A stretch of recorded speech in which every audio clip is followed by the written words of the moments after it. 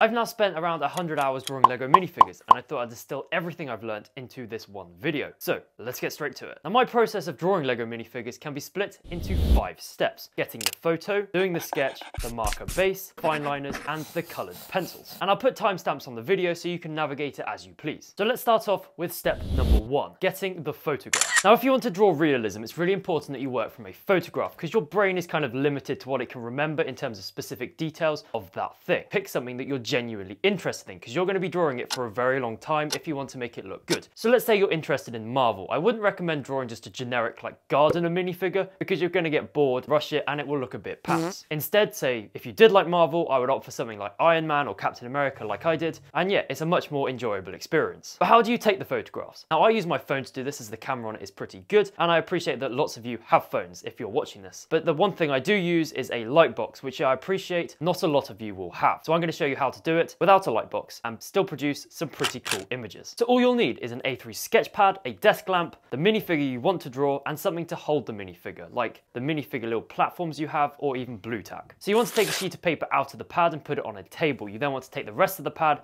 and put it into a 90-degree angle so it stands up on its own. You can now put the light at the front of this contraption and start modeling your figure. And I would really recommend doing some dynamic poses, as this will make the drawing look more eye-catching and impressive. But once you're happy with the composition and the lighting, you can then take your photograph, and it should really pop as the background is all white. So now we move into phase 2.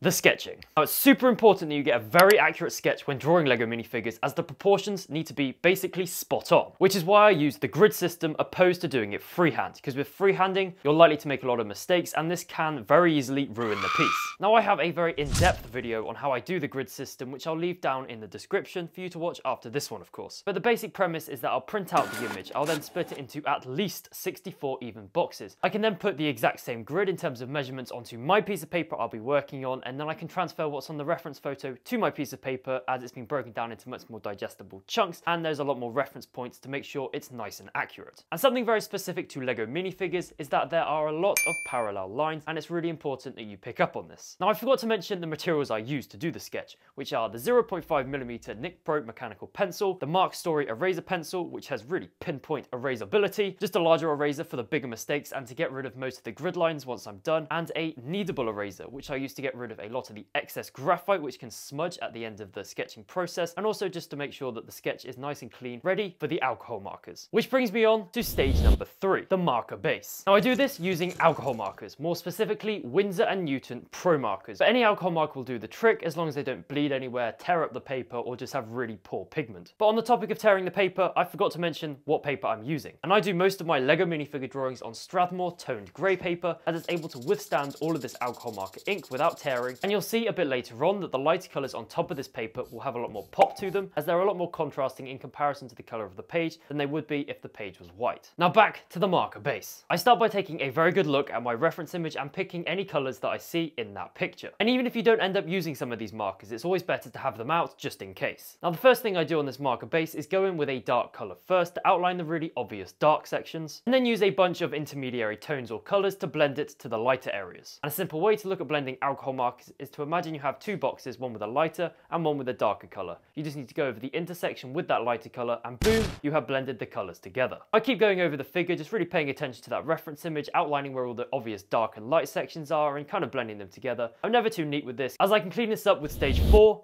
the fine liners. Now, I say fine liners, but I only ever really use one, the 0.3mm Unipin fine liner, as it's able to go into all those really small intricate sections, and you're also able to just use it a bit more in the darker, bigger sections. Now, this is the shortest stage out of the 5, and is where I crisp up all the edges that the alcohol marker base may have mullered, making it really obvious where all the body parts start and end. And I now have a really good foundation for the final and longest part, stage 5, the coloured pencils. Now, coloured pencils are a very broad topic, and the only way to really get good at them is to use them a lot. But let me explain some things that are particularly important when doing coloured pencil work on LEGO minifigures. The first is that you need to have a sharp pencil, as this will give you more control over where the pigment is actually going, which is particularly important on LEGO minifigure drawings, as everything needs to be nice and clean and crisp. I also find that working with sharp pencils is just an all-round better experience. Now, the pencils I'm using are Faber-Castell Polychromos. Now, they are an oil-based pencil, which means they're able to blend blend really smoothly, which is particularly important when drawing LEGO minifigures where all the surfaces need to be really smooth. And before you ask, I am not sponsored by Faber-Castell. But no matter what pencils you're using, you can still get some great results out of them using a process called layering. Now this is where I go into an area with a coloured pencil and just amplify what's already there from the marker base. And you may notice that it looks quite grainy and washed out. However, when you go in with the second layer to pick up on more details, you'll notice that the two layers blend together and become a lot smoother. And as you add more and more layers, it will get smoother and smoother and more like actual Lego pieces. And picking up all the details in multiple layers means that you'll be less overwhelmed as you're not trying to get them all in one go. And the last tip that I would give you is to split the minifigure up into its basic parts, like an accessory, the head, the body, and the legs. And I would work accessory for a bit, then go to the head, then even start the body, then go do some work on the legs. Just really kind of mix it up so you keep everything nice and fresh, so you don't end up trying to rush to the finish just because you're bored. So as a summary for the coloured pencil section, you need to keep a sharp pencil, use layering, and mix up the section that you're working on. So yeah, I hope that if you do want to try and draw a realistic LEGO minifigure, you found at least a couple of things in this video helpful. And yeah, if you have, please consider hitting that like and subscribe button, and I'll hopefully see you soon with either a time lapse